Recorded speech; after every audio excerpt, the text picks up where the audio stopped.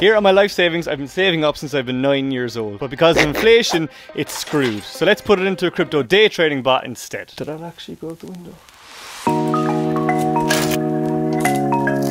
See, I want to know whether all of these positive PyNX reviews are actually real or not, and whether the AI bots that, you know, trade for themselves actually work and work well. If Ryan Trahan can cover the length of America on 1 cent, surely I can, you know, turn my life savings into 12 holidays a year for the rest of my life. Maybe to the Maldives or something. So after I assaulted my knife, I started to chat a lot of shit. So let me give you the short version of this and skip to the good stuff, because you have places to be. So in this challenge, we're going to use 3 different trading strategies. And at the end, we're going to compare them all and see whether we would have been better off just putting our money into the coins and leaving it sit there. Because this is automated trading, we don't need loads of screens. But it looks kind of badass, so I did it anyway. Lore! Yeah? Look at my screens. There's no way we can't come out with a profit here. I still think you're mad doing this challenge. I have a confession. I can't code. I can tell people to write code, but I can't code. But for all of you non-coders out there like me, we don't have to write a single line of code to get this done, because my lovely friends over in PyNX have already created a bot for me. This video isn't sponsored or anything, but let's just pretend it is to give myself a bit of an ego boost. So I've already signed up for PyNX and funded my account. Obviously, you know, this isn't like real money. My actual savings are in a bank account, like the greedy little avocado-loving millennial I am. But on a serious note, this is actually the money I've been saving up since I've been a little kid. I do hope this works. So I spent some time researching each of the bots and picked 3 of them that I was willing to put my money into, along with the parameters I was going to set based off what the experts online were saying. Guten Morgen. Okay, so what we're going to do is we're going to pick 3 different bots. The first one we're going to pick is the grid bot. The second bot we're going to pick is the martingale bot. And the third one, I'm kind of, you know, humming and hawing between the arbitrage bot and another one. We might do a lastminute.com change on that one. Right, before we get going, it is very important that we actually understand what these bots do and the parameters that we're going to set for them. So let's do a 30-second Dara Lucey special on this. So for the grid bot, it's all about buying and selling often and trading off of the volatility. So what we're going to do is we're going to set a price range for the bot, i.e. what prices we want the price of the price. It's Bruce's price is right of the asset we want to maintain, and then adjust how many grids that we have within that bot that we wanted to trade in. Got a bit banged up there. Okay, so with this bot, what we have is we have an upper bound and we have a lower bound. And this is the range that we want to trade in. We don't want to go above or we don't want to go below that. Let's say for argument's sake, the price is here at 95. And what the grid bot will do is it will set lots of little grids within this range. In this case, we have 10 grids. So the first thing the bot will do is it will buy here. Then when the price increases by one of those little grids, it sells. So what it does is it sells here. And when the price moves back down here again, the price is refreshed and it buys again. And if it moves up, it will sell again. But if it keeps moving down like this, it will keep on buying at those grid ranges. And when the bot starts moving up here again, it will start selling them thereafter. Now, one of the risks with this bot is that price comes down here and you buy, and it keeps going down and you're never going to see that again. But the reality is you'll probably end up buying a lot as it's going down. But if you're confident in the asset and the price eventually starts coming back up, you'll start selling. It just depends on your time frame. So what I'm going to do for the grid bot is buy the Bitcoin tether pair, set it to a manual setting, set the price range between 12 and 36k, and set 150 grids. So the martingale bot, which is based off the martingale strategy, should in theory, you know, give you a 99% guaranteed chance. Well, that doesn't really make sense. A guaranteed chance of winning if, and this is a very, very small if, you have an unlimited amount of money. Now, luckily, we have, you know, a limited, unlimited amount of fake money to start off with. So, Papa, where's the private jets?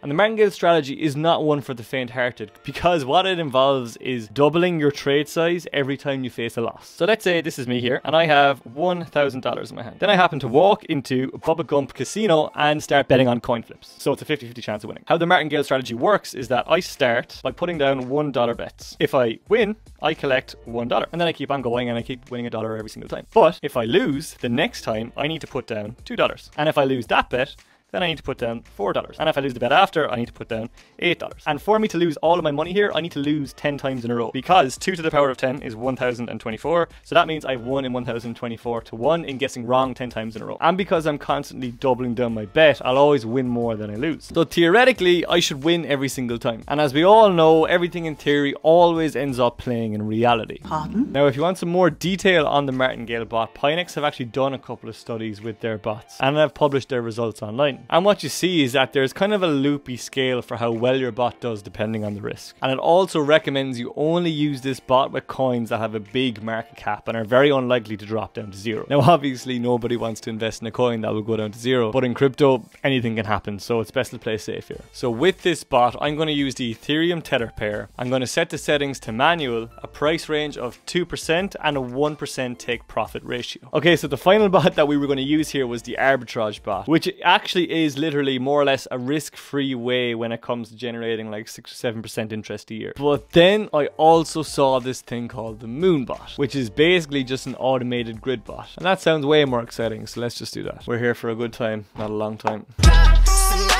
Okay, so we're on day 3 right now, and I have my lappy toppy right here in front of me with the results. So the last time we checked in, we were on about a $4 profit, and that was after 1 day. And 2 days later, right now, we're at, build up, $14.62 profit, which is actually pretty good. We may as well print like a money tree out the back because this stuff is really easy. But before we actually go splashing that cash on something that we shouldn't, one other thing to note as well is that the market has been on a slight increase for the past couple of days. So the one thing I'd say is that right here for these results, it's definitely worth taking that into consideration. There's a good chance that this profit is purely just down to the price moving up and not my, you know, insanely complex logic and trading calculation. We are 7 days through the PyNX challenge, giving my life savings to a bot, and I haven't checked their final results yet, purely just because I want this to be, you know, a live entertainment experience for me anyway. Now before we check the results, remember on the first day we were $4 in the green. On the second day we were $15 in the green, and I think you and I both know where that sequence is going to take us next. Hey man, love the car. What do you do for a living? Oh thanks, I'm a Forex trader.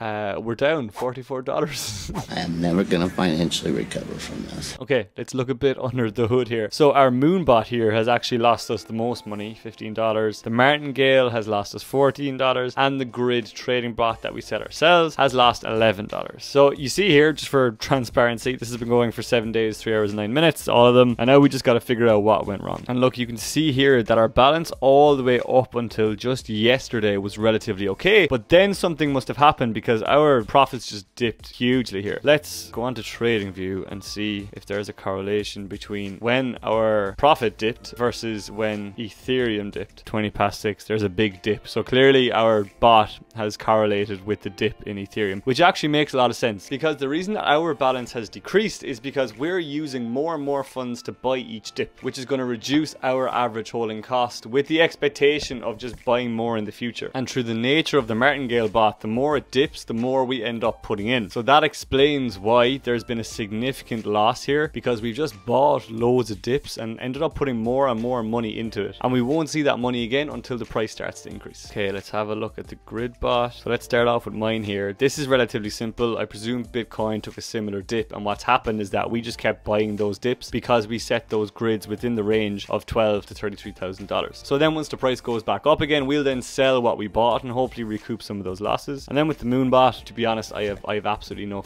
idea what's going on with the moon bot. The name got me, moon bot. Now, in all seriousness, the moon bot is actually a grid bot as well, so it's a similar setup. Okay, right now what we want to do is figure out whether we would have made more money by putting our money in the bot, or whether we would have been just better off putting it into Bitcoin and Ethereum in the first place. Well, if you see here for Bitcoin, let's say, for example, we are down 6% and 4.5%. So let's call that 5% on average. We're down in Bitcoin. We have coin stats up here, and if we look at Bitcoin over the last week, it's down 5.86%, which is actually almost the exact same as what we would have been down with these bots. So not too much of a difference there. But if we go to the martingale bot, we are down 4.2%. So if we now go to Ethereum, and if we see what Ethereum is down the last week, it's down 5.92%. So technically we actually lost less with our Ethereum bot than we did in the overall market if we were to leave it sit there.